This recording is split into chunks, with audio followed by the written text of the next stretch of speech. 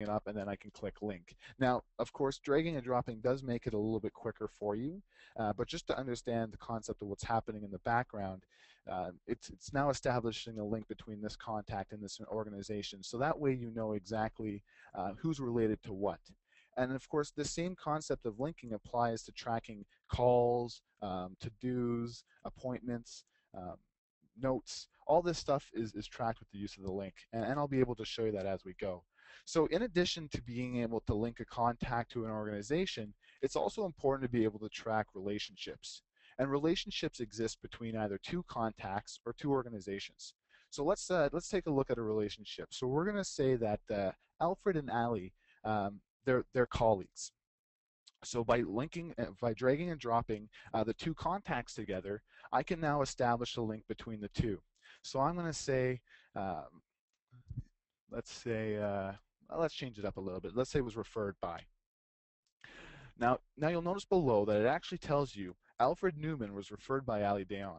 Now, if that wasn't the case and it was the other way around, you could quickly swap it, and that way you can ensure that you have the correct relationship there. And of course, once again, this stuff is customizable within the preferences. So I'm going to click OK. And now when you're looking at Alfred, you'll notice that not only is he linked to this Alpine ski shop as the designer, but he also referred Ali Dayon. And when I look at Ali, you'll be able to see that he's the president of Sunshine Media, but he was referred by Alfred.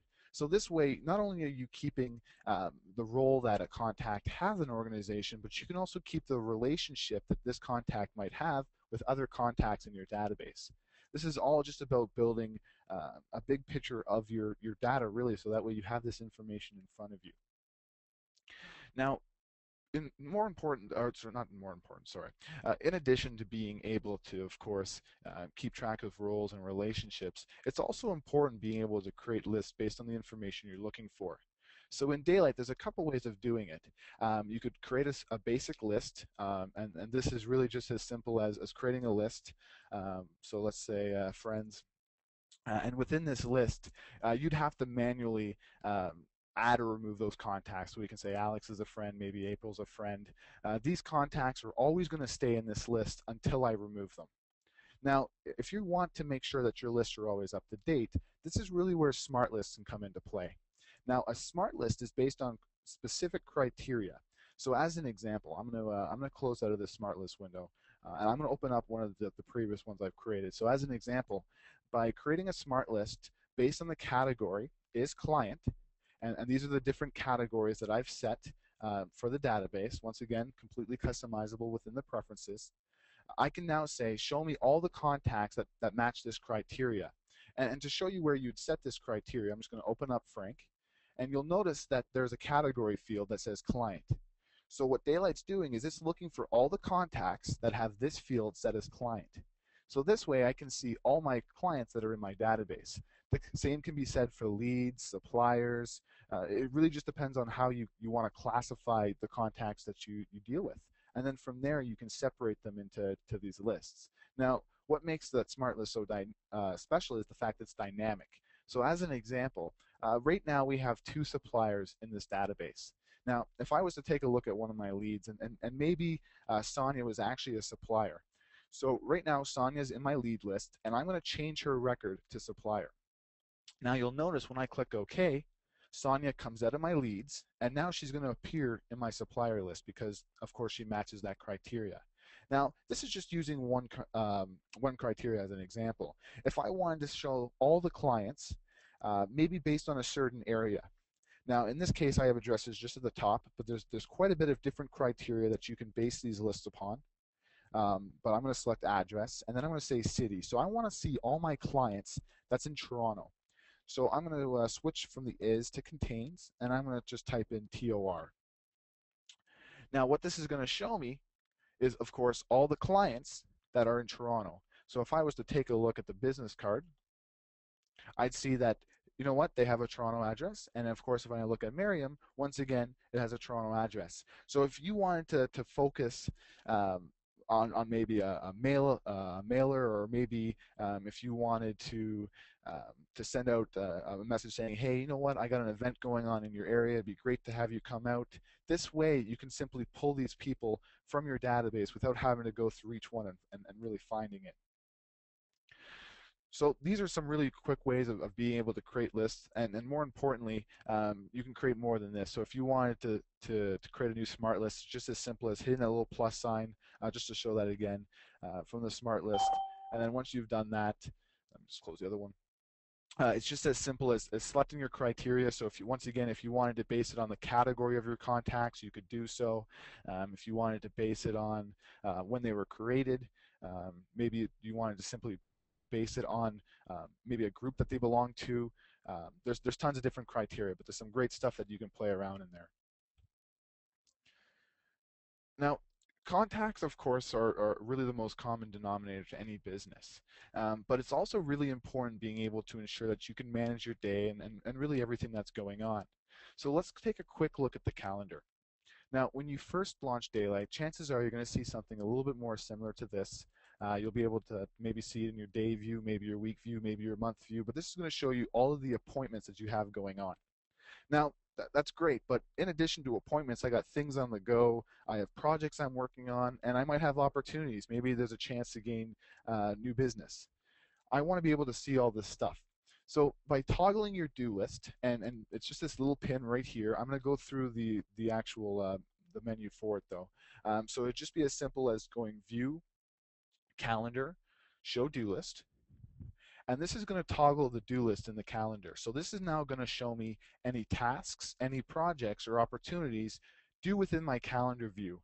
So just to expand on that, right now I'm seeing everything for the month, whereas if I was to view a single day, I'm just going to see everything for that day. And of course, you can see my list of tasks shrunk to 1. Now, in addition, I also recommend showing details. Now, what this is going to do for you, as an example, if I wanted to see more information about upload content and photos, I can get the details of it. If I wanted to see more information about this dentist appointment, I can see all this stuff right within the detail pane. Now, I want to take a quick second to show you one of the neat ways of navigating through the program, because this is something that really applies to this view.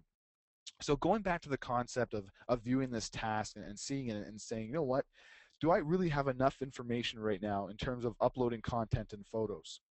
I don't really have enough information. Well, what is it for? Well, because I know it's linked to a project website design, I want to go to that project to view more information about it. Now, typically, if you were just to select a project or double click on a task or double click on any appointment in this detail field or contact, you're going to open up the actual record itself. So I'm just going to click on it, and you'll notice how I opened up a new project record. I got the project name, I got the people linked to it, and I got the details associated with it. Well, that's fine and dandy, but it doesn't give me any information about it. So this is where that little trick comes into play. Now, if you hold down the Option key in Daylite, this will actually take you to the record. Now, before I do this, I'm going to explain what's going to happen. So when I hold down the Option key and click on Website Design, Daylite is going to switch to the project view, highlighting this website design project. So I'm going to do it right now. I'm holding down the Option key, and I'm going to click. And you'll notice Daylite has switched to the project section, viewing this website design project. Now, at a glance, I can see exactly where it is. So, you know what? This is a brand new project in the concept planning stage. And now I can see all the different tasks and appointments for this. And of course, if I expand this open a little bit, I can see that upload content and photos that's due today. So now this is showing me all the information relating to it. I can see who the client is, who the photographer is, and more importantly, everything going on. So now I understand, oh, I got to upload the content and photos for this website design project for Perry Cunham. Now I have that much more information at my fingertips. Now, the other neat little thing I wanted to show you is the shortcut bar. And you'll notice that I already have a few up there. I have my calendar, I have projects, I have contacts and organizations. What this allows you to do is take advantage of the Command 1, and you can set up to 9 shortcuts, so it's Command 1 through 9. But by using, say, Command 1, I can now jump to my calendar. So I'm just going to quickly do that to jump back. And now I'm viewing my calendar again. And all you have to do to create a shortcut is simply dragging the source list. And just to clarify the terminology source list, those are all the different lists that would be in this pane regardless of the object. So if I'm viewing contacts, if I'm viewing organizations, if I'm viewing projects, these are all the different source lists. So say I always saw my lead list. Say I checked it every single morning, maybe multiple times a day. I want to be able to easily jump to that. By drag, once again, I'm just going to drag this. So I just clicked and dragged, and I'm going to drag the leads to that shortcut bar. You'll notice a little plus signs added to my mouse, so I'm going to add that to that. Now, I got Command 5 up there as well now. So I'm just going to toggle through all of them just so you can see how easy it is to switch between the different views. So I'm going to hit Command 1. I'm going to switch to my calendar. Maybe I want to see all my projects I have going on. Now I hit Command 2. I can jump to my project list. Command 3 is going to jump to my contacts. Command 4 is going to jump to my organizations. And then, of course, Command 5 is going to jump to the leads. And that's the one I just created. So that's a really great way of jumping around, in addition to, of course, using that Option key. And just to expand on that, if I was viewing a contact and I wanted to find out more information about this organization, I'm going to hold down the Option key and I'm going to double click on the organization. Now Daylite's taken me to the organization section, showing me the Alpine Ski Shop and all the information relating to it. Now, I know the jumping around can sometimes be tough to follow, so I'm going to take this opportunity one more time just to do one more of those checks, just to make sure everyone's still with me and kind of understands what they saw.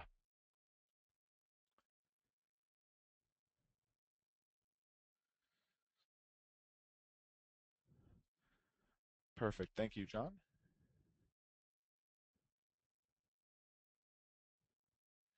Thank you, Matt. I do appreciate it. Even if there is a couple of questions, I don't mind answering those after. If I have an idea that a few of you are okay with the concepts, then I can get an idea that most of you are probably okay. But as always, if there is anything that you want me to go over, I'd be more than happy to do so. So let's move past the calendar. Actually, well, before we do that, let's talk about some of the other neat things that you can do within the calendar. Now, one of the most important things that users want to be able to see, of course, and more importantly, in maybe a multi-user setup, is being able to see all your colleague schedules as well. Now, in Daylite, you do have users and resources, so you could simply view a colleague. Maybe you want to see a couple of them, you can simply select a few of them. But if you want to see these people on a regular basis, maybe they're your A team, maybe they're your sales team, um, what have you. This way, with the use of a smart calendar, so you're going to create the same way you'd create one of those smart lists or a basic list. You're just going to hit the plus sign, and it's going to pull up a smart calendar window. So this is where you can create a calendar view based on the kind of appointment. So to highlight the kind for you, I'm just going to create a new appointment, and it's the little icon just to the right of the name field. So this is where you can set the type of appointment. So in this case, if you wanted to have an event, an outbound call, inbound call, chat, meeting, so forth, this is where you can set that. But more importantly, if you wanted to view that list, or maybe you wanted to see all of your appointments that are inbound calls, maybe all your outbound calls, you can create those. If you wanted to base it on a certain category, maybe these are personal appointments, maybe these are research appointments, maybe these are sales appointments, you could see that stuff. But more importantly, you can also base it on those users. So if I wanted to see my calendar and then say three others, so we're going to say Aaron, we're going to say Ali, and we're going to say Ryan. When I create this smart calendar, we're going to call this the A team.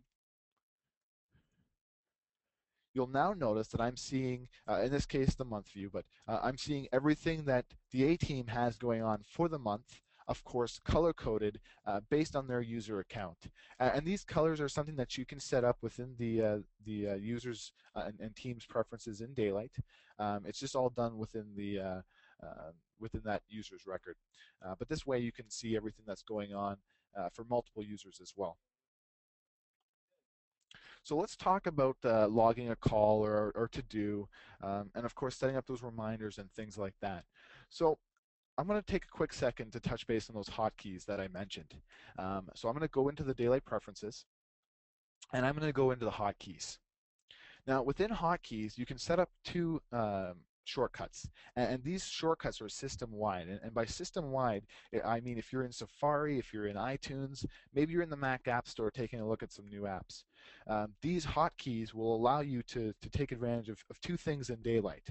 One is that Find panel, and that's the same window that I opened up from the toolbar. And the other is creating a new task. So it's the same as if I was to click on this new task, but the idea is if you were in another program or doing something else, you can quickly create a new task or pull up your Find window. Well, this is where this really comes into play.